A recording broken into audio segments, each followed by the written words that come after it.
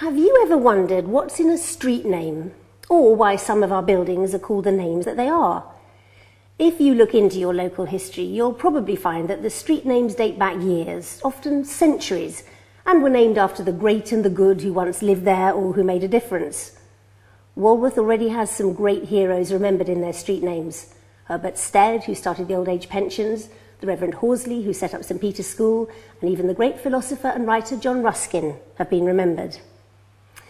The area is again being regenerated, and this has given us the chance, with the help of the Heritage Lottery Fund, to research and remember some of the people, events and trades that once had a home in Walworth.